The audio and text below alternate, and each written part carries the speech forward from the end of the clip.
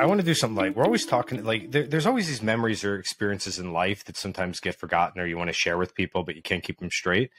So here's a good icebreaker I'm going to do. Abby, I'm going to start with you. Now, what is the first music concert that you saw, that you remember? I went to the Eagles. That's my, I know my first concert. Hey, the Eagles. Take it easy. I don't know why it was my first concert. I don't remember them being my favorite band. I don't remember why that happened to be the first concert. I think I went with a boyfriend of mine who was a race car driver, and I think his dad took us. Who's that? The Eagles. Sorry, I wish I had a better story. No, I can't really make fun of it because my first concert was Billy Joel, and my second concert was Billy Joel. So I think maybe that's the thing. You were taken to these shows, but now hopefully Angela, because usually your first concert, if it's cool, if it's amazing, if someone's like, I saw the Sex Pistols, you didn't because you're young. So Angela, your first concert. Yeah, it wasn't cool. It was not cool. Cool as the Eagles, Angela? No, it was like, honestly, probably some like little like punk band from Poughkeepsie, because that was really my scene in high school. Okay. Like punk music, and especially like the local like pop punk. We need a band name. I really liked this. Sparks the Rescue, I really liked. It's so cringy now. But see, that's still kind of cool, though. I mean, that's not like. But okay, what about like an arena show, like a big band that people have heard of? What's a show? Well, my daughter Winnie had an amazing first band experience. Who's that? She was.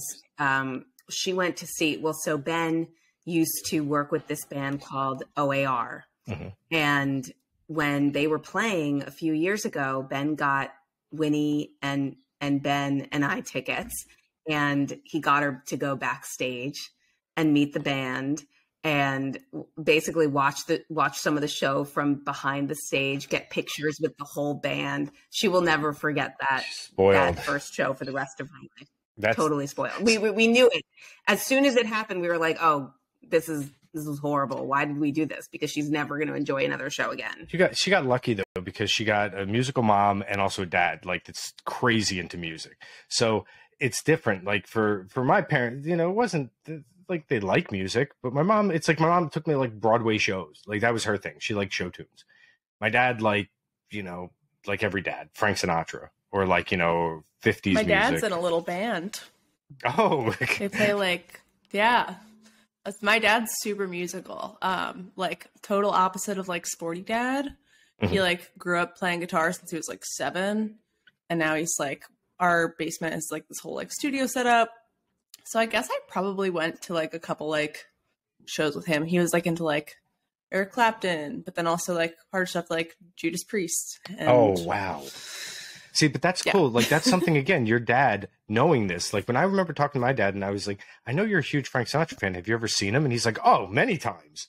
And he'd tell me about when he was in Vegas and I was like, wow, I had no idea about that. Now, here's the thing. What's a show? So we said the first show, that's the icebreaker. What's like the one that you'd say is the most memorable? So Abby, you go first. I know what mine is because something happened at this show. It was a crazy story. You're going to think it's crazy, but you're going to think I'm crazy. I mean, I already do. But we went to see a David Gray concert at the Beacon in New York City. This was probably 10 years ago or 8 years ago, a long time ago. And it was an amazing concert. The show was amazing. David Gray is incredible live. I've seen him. Really unbelievable. Right? Yes. He's amazing. Yes. So shockingly amazing live too, because I thought it would be good, but I was like, wow, it's really great. Really good. I mean, basically every single song is incredible. His band is incredible. He's incredible. Everything's amazing. And so we're watching the show, and all of a sudden my eye starts really hurting.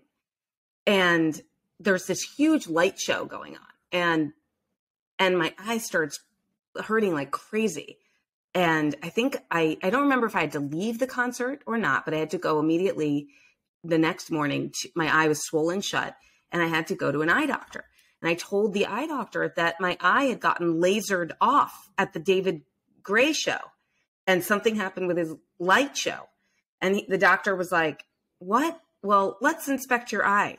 And so he starts inspecting my eye, and he was like, what kind of work do you do? Do you work in construction? And I said, no. And he said, okay, I didn't think so, but I had to ask because you have a piece of metal in your eye. He was like, your eye didn't get lasered off at the David Gray show, but you do have a piece of metal in your eye. So when his light show was going, it was reflecting all over the place inside your eye. Anyways, I'll never forget that David Gray show. Does that count, Gene? Yeah, that counts. And you know what's interesting?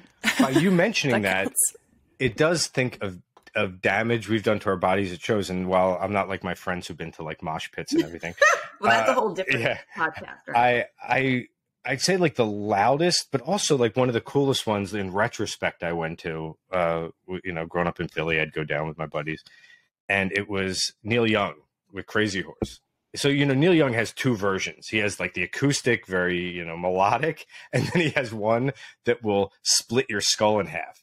So I went there, and the opening acts, it was Social Distortion, then Sonic Youth, and then Neil Young.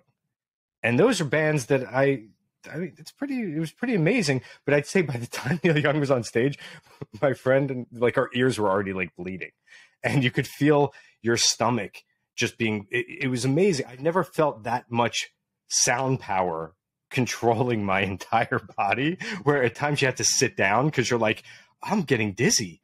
But it was incredible, and I would not take that. I'd never do it again. And I suggest everyone earplugs when you go to shows. I used to make fun of people for that. Now I'm regretting it at times, but earplugs. Oh yeah. But that was painful. Angela, what about you? You have to have something that happened since you went to all these punk shows in the middle of nowhere.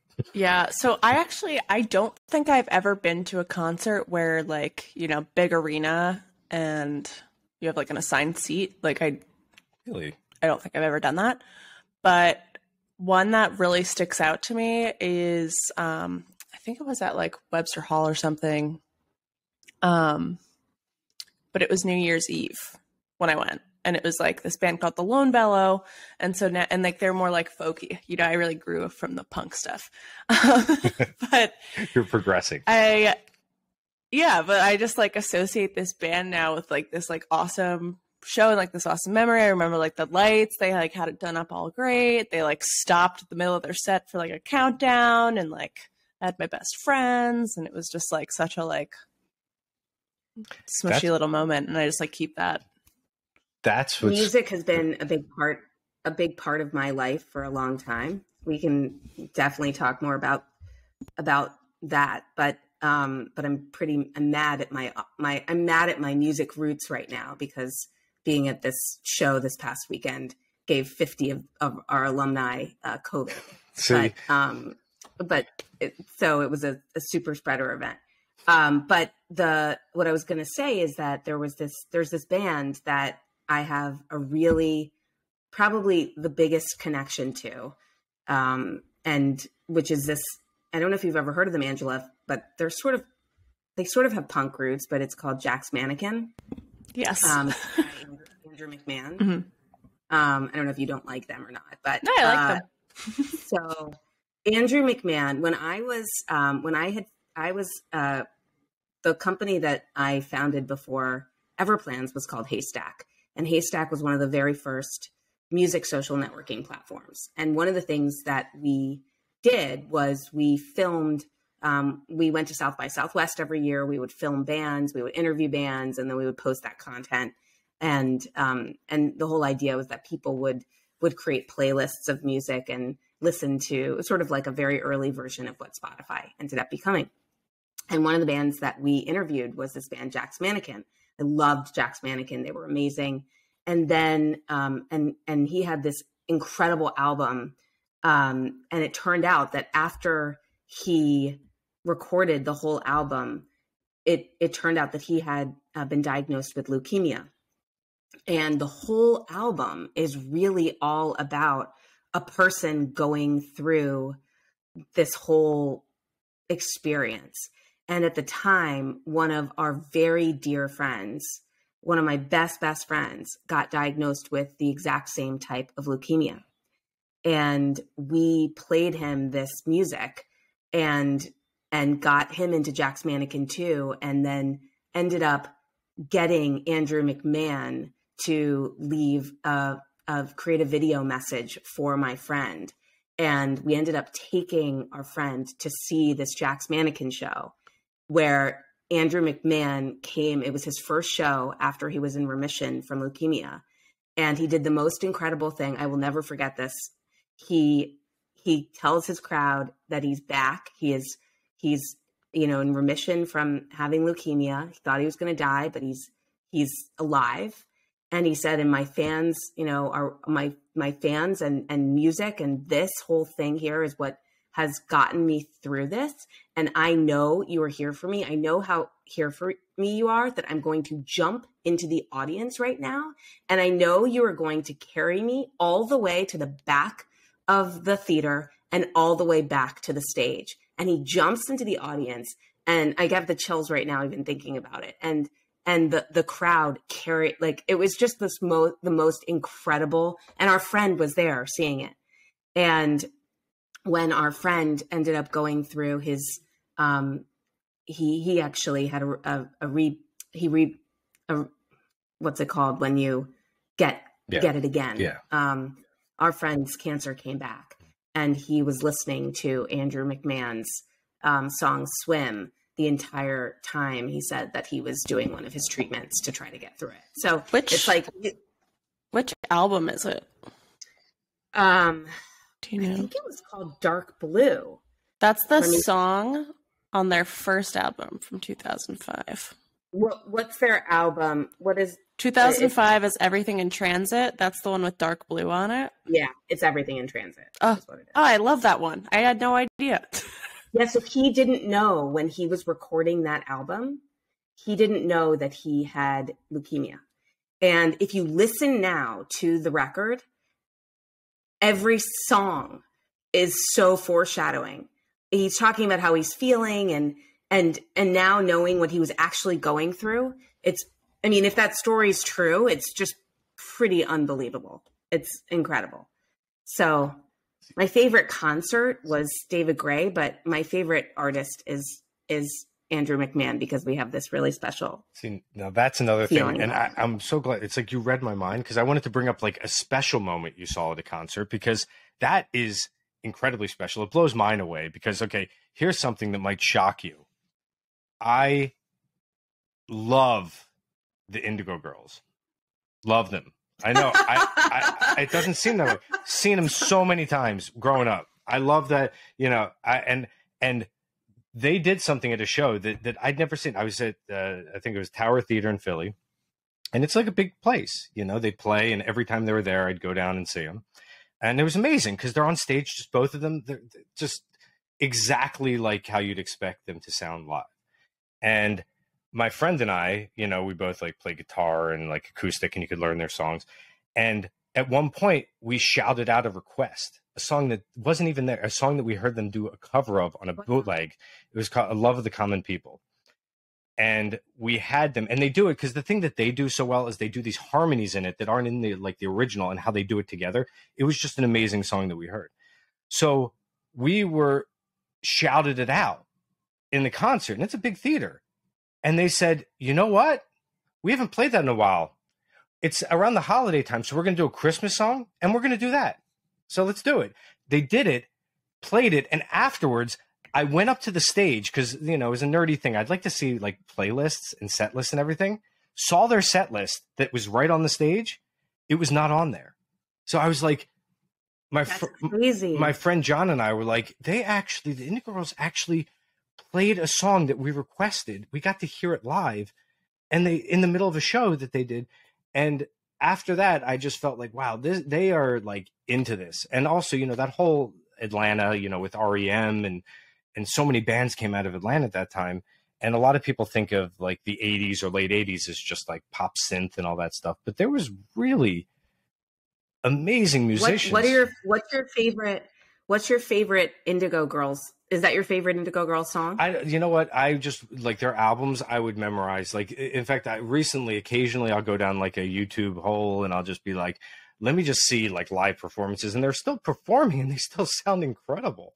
I mean, have I ever played you my version of Kid Fears that I sang on? No, but you better. That's a thing. I mean, because most people think of, I never played it for you. You know, most people think of, obviously their biggest hit, Closer to Fine, and then Galileo had some, and Land of Canaan. But I mean, their songs at the time too, everyone was like, people I know would make fun. They'd be like, oh, they're trying to be so smart and it's so collegiate in their poetry. And I was like, it's really, they're incredible. And a lot of people are amazing. Indigo Girls are amazing. Yeah. They're incredible singers. Yep. I love Indigo Girls. I didn't know you loved Indigo Girls. Oh my God. Team, but I'm going to play you. And I mean, I know all Indigo Girl songs. I have such like, again, like people looking, of course I love, I was into like Elvis Costello, seen him like 15 times, like all these people. But like a lot of the shows, the people I love seeing were the ones that when I'd see them live, it was better than albums. And that was something that was always impressive because I'd look at that talent and say, you're doing this every night. Like anyone could be in a studio and really get it right. But to go out there and to be able to perform, especially as stripped down as possible. And I think a lot of it had to do with like MTV Unplugged at the time, because watching bands and you'd see exactly how talented they were and how good. And that's why when you'd see bands like Nirvana or Pearl Jam or Alice in Chains that were totally the opposite of Unplugged, and you'd say, wow, this shows that they really have this ability. Okay, well, so should I bring it back to a cappella for a minute? Yes. Do you want me to, okay, so this was another moment, but this doesn't really, I don't know if this counts, but I was a freshman in college and I went to the University of Pennsylvania, Penn, and it was freshman performing arts night where freshmen come and all of the performing arts groups on campus perform to try to get people interested to join their clubs or their groups. And I went to this event and this guy gets up on stage and his name is John Stevens, and he performs this song, and he was so incredible that I called my mom after the show. He was in this a cappella group at Penn called Counterparts, and I called my mom after the show, and I go, Mom, I just saw somebody who's going to be famous.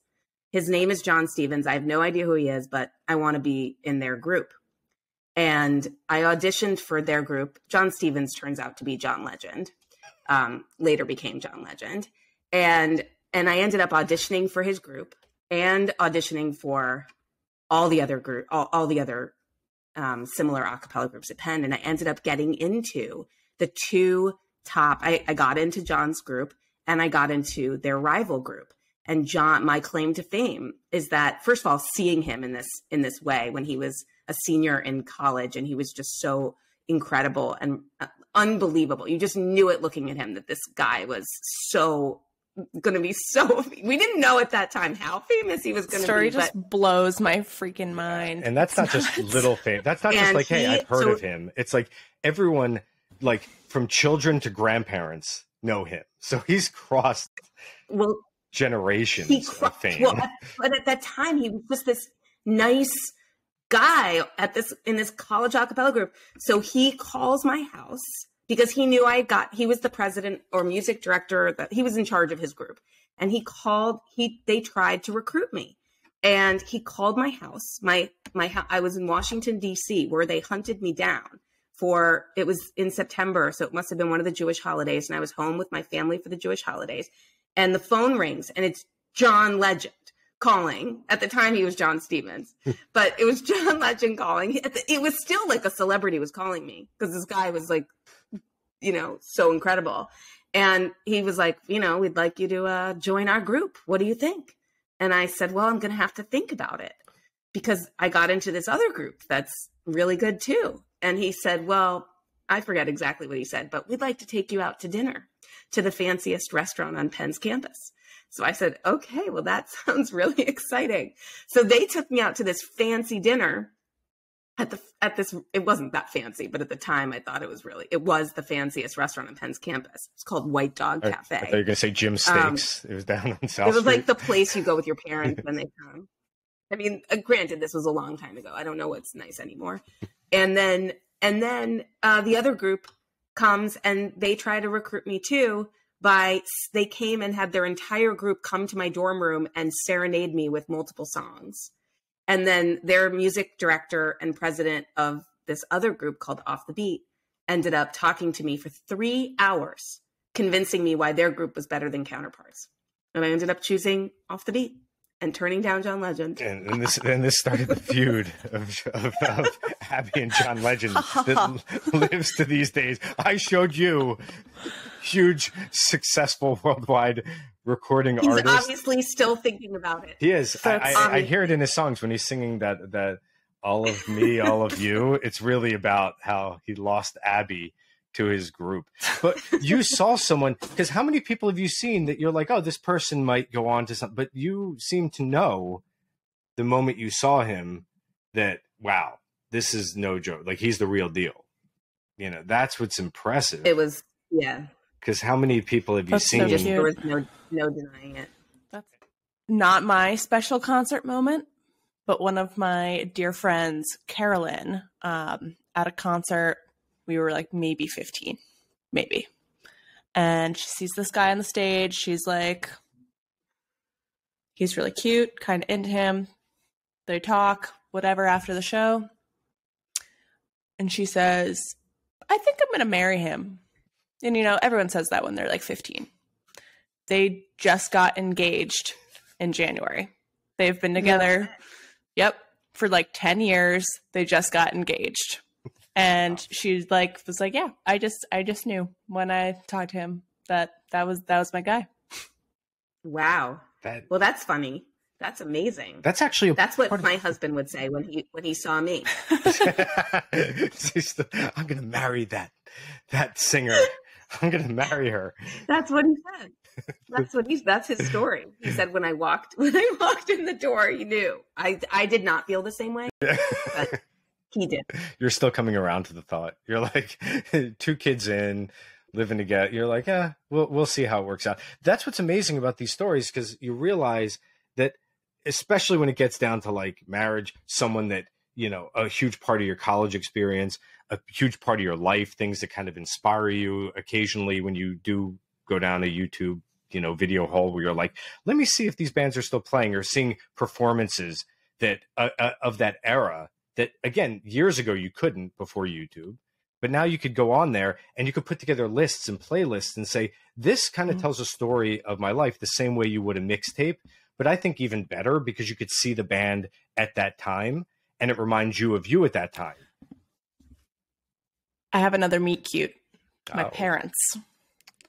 So, like I said, my dad's a musician, like was in a band most of his time growing up. He's now in a little old band now. It's really cute.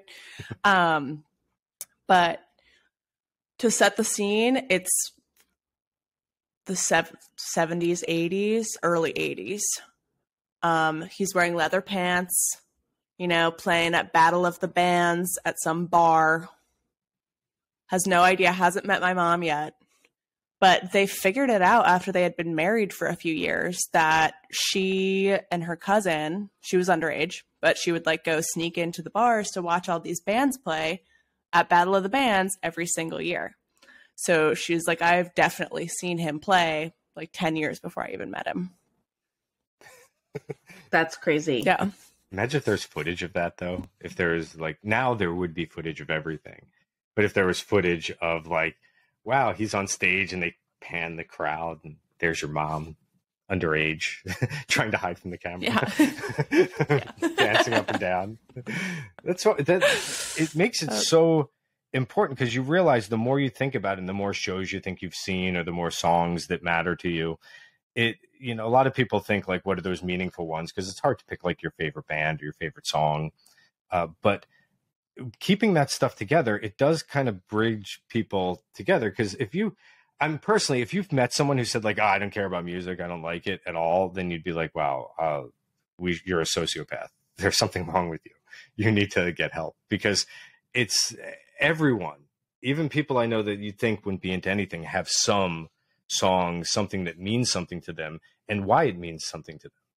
And getting that stuff down, like these stories, everyone should do this. Everyone should sit around with their family, because I guarantee people, like when I talk to people that grew up in England and they're like, yeah, I remember these two guys, they'd hang out, and it turns out to be like Led Zeppelin.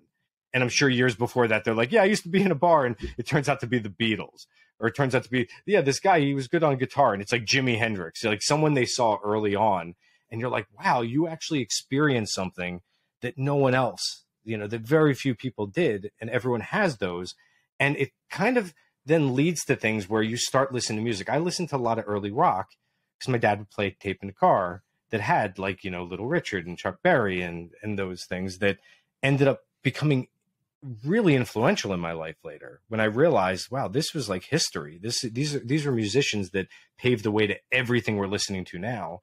And a lot of them that didn't even get the credit for it, especially when you listen to like old soul, old blues.